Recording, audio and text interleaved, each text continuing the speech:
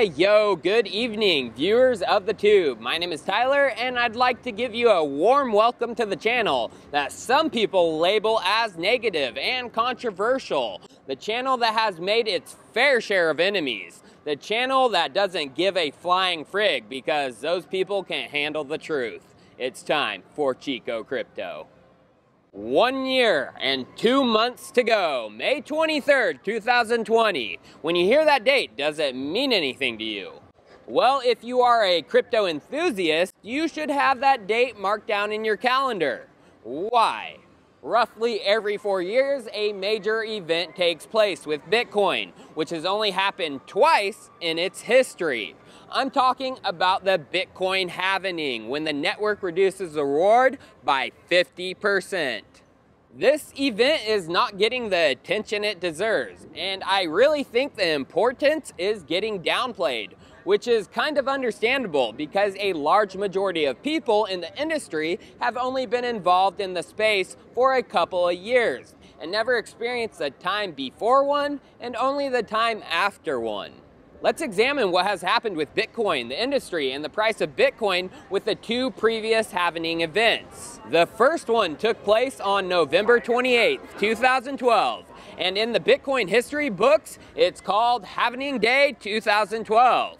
Like I said, the reward of Bitcoin gets cut in half about every 4 years, but more specifically, it is every 210,000 blocks.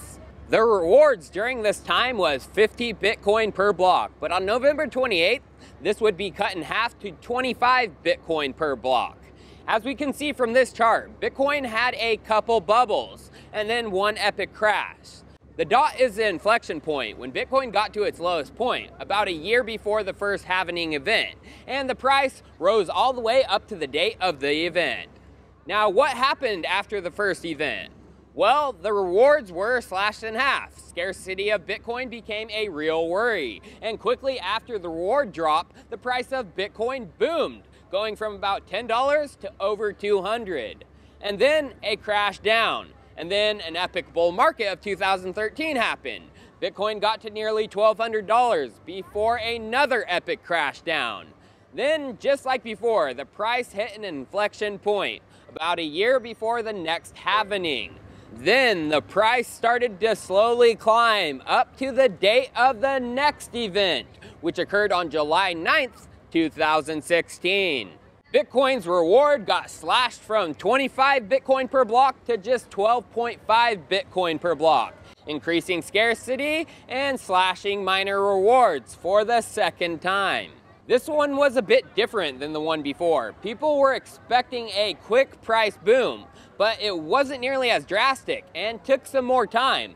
But eventually the price still went crazy, leading up to the last parabolic bull run when Bitcoin reached nearly 20,000 per coin. Then, just like clockwork, again the price crumbled after that intense run and has been coming down ever since. Now we are a measly 2 months away from the 1 year point before the next halving event. And based on previous history, is this the inflection point? Will history repeat itself? And will the price begin moving up in anticipation of the date? Well, this time the reward is getting cut in half again, from 12.5 Bitcoin per block to 6.25 Bitcoin per block. This means only 900 Bitcoins will be mined per day, compared with the previous 1,800. 85% of all Bitcoins will be officially mined and released into the wild. Also, I have mentioned this before, that this cut in half is more special than the ones before because the annual inflation rate of Bitcoin is dropping from 3.8% to just 1.80%, which is below the central bank's target rate of 2%.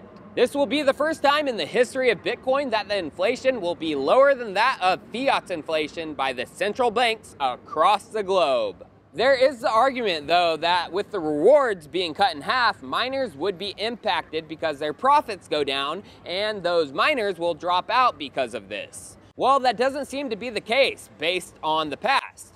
Looking at the hash rate after the first event in November of 2012, the hash rate had a slight dip, but it held. Extending out the hash rate chart to the next halving event in July of 2016, the hash rate exploded again, and a slight dip right after. Let's now extend the chart out to the hash rate today.